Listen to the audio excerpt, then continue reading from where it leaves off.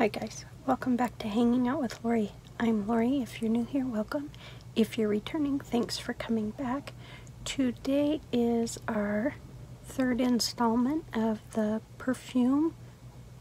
Rolling Perfume Roulette Project Pan. Why can't I never say that? It was created by Daisy and is being hosted by the PANtastic Ladies Facebook group.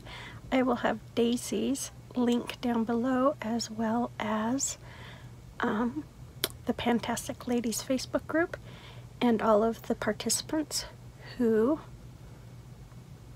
are involved in this project. Their links will all be down below as well. This runs September, October, November, December. Yeah, so this is our third installment. Yeah, no, fourth installment, third update. Sorry. This started September 4th and goes through January 4th. It is where we randomly pick 4 perfumes for that month, and each week we wear one perfume, and then we randomly pick the next month. Since I film on my phone, I can't randomly pick while filming, so I have already done that ahead of time. But let's talk about last month's 4 perfumes. And I only have 3 because I lost one. I wore it once and then I lost it, and I'm really sad because it's about this size of a bottle and it was about this full, and so I'm really saddened by that because it's Miss Dior and it was actually for my 4th week, so we'll talk about that in a second, but just know I am missing that one. But the first week I drew Avon's Velvet. This is their new perfume that just came out. This has pomegranate, fig, raspberry, Bulgarian rose, black lily, heliotrope, patchouli, saffron, and skin musk. Now, I really like this. At first I wasn't sure what to think of it because that patchouli is a bit strong. Now, they describe the patchouli as a velvety patchouli, and I would say it is smooth. A lot smoother than some that, you know, sometimes they can be really cloying and heavy and syrupy. While this is all those things, it kind of has some rounded edges to it. Now, I've never had any perfume with pomegranate in it, so I don't know if that's what I smell at the beginning. But I get the floral notes, I get the rose, and I get the lily, but I can smell that patchouli, and I can smell the saffron. The saffron is really a more delicate kick, I guess you could. Oh, I just bumped my nose. Sorry about that. Why am I apologizing to you?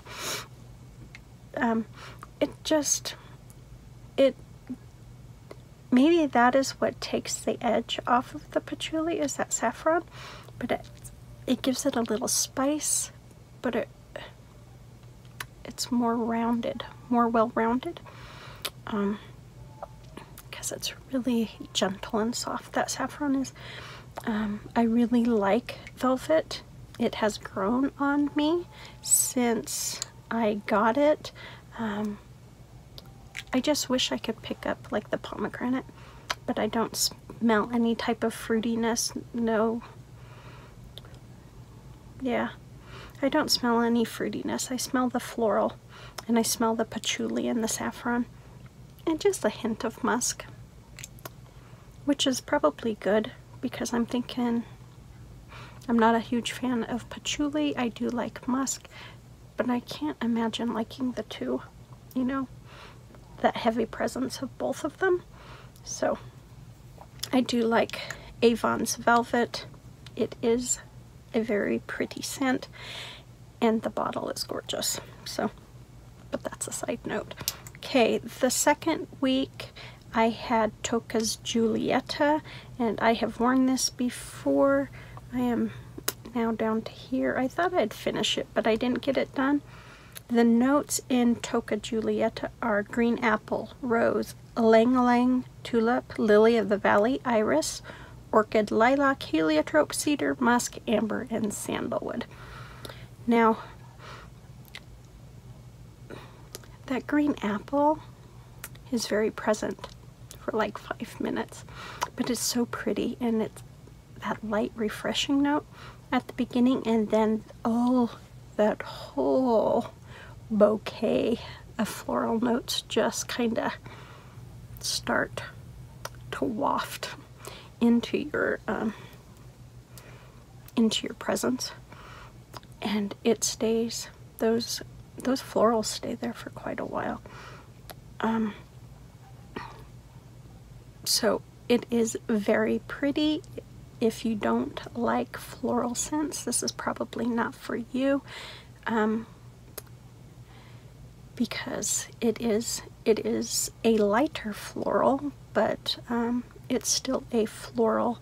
And then the end is so pretty and soft, and I want to say velvety. Now, it's a very smooth ending to me, just soft and gentle, and it really suits that whole bouquet of flowers that you get with this. Yeah, I really like Giulietta for a floral. I'm not a huge floral fan, but I really do like it. It is very pretty, so I'm excited. I'm not excited. I was excited, and I enjoyed Tocca Giulietta. Okay, now the third one, where is it? I did finish, and this is from my Scentbird vial. It's my English Laundry signature for her. This was my third week, and sorry, I touched my nose again and it's wet. This has a hint of burnt sugar to it. That's what when I sniff it, I can really smell that. This has quince, white chocolate, jasmine, orris root, musk, and woody notes. So where I'm getting, burnt sugar, I'm not quite sure. But I really smell it. Now, when I put it on my skin, I get a fruity. This is probably the most gourmand that I have out of English Laundry's collection, and I don't even know if it's considered a gourmand, but it's sweet and cozy, I guess, is how I would describe it. I don't know what quince smells like, but I smell a sweetness to it, and then I smell that burnt sugar when I'm sniffing it. I don't know what orris root smells like. It does have a musky or dry down, but it mixes nicely with that woody note, so it really has a comforting blanket feel to it. I wish I had some to spray it on so I could describe it better for you, but we're okay.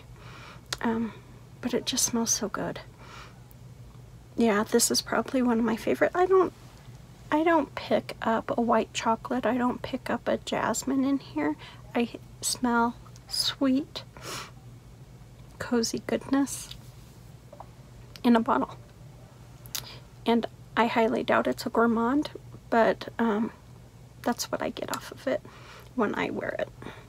Now, my fourth one was Miss Dior, and as I told you at the head, I lost my bottle, and I'm hoping to find it somewhere because I still had quite a bit left in this bigger, this is, I want to say, a 5 ml bottle, but it has mandarin, jasmine, rose, patchouli, and musk.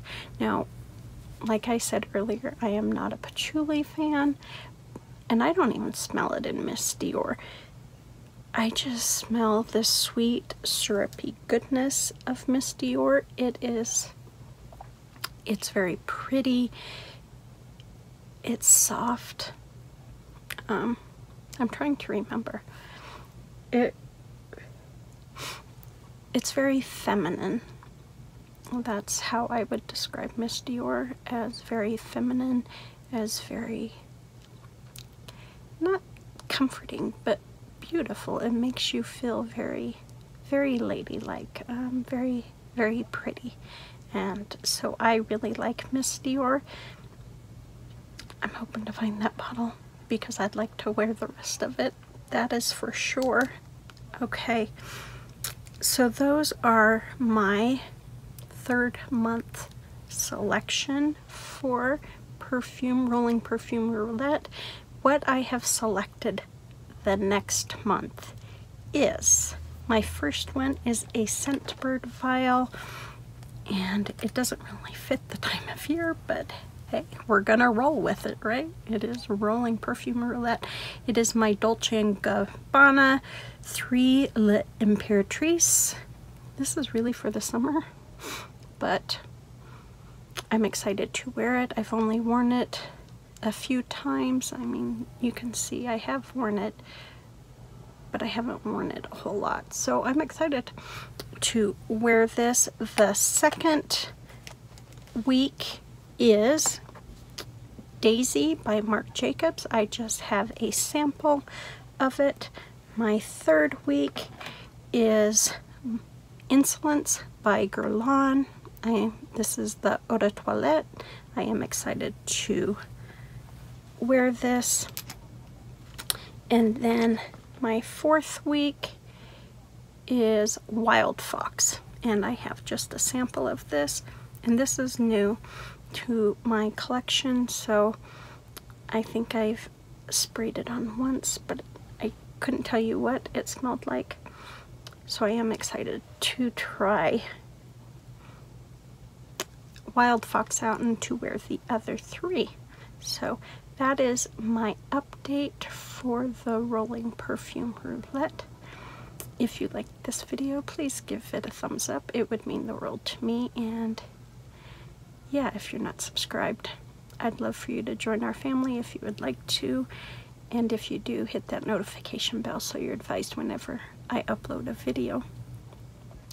And please leave any questions, comments, or suggestions in the comments section. I do read them and I do respond. So I love it when you take a moment of your time to leave me a note. It warms my heart, so I appreciate it. You guys take care, and I will see you on the next one.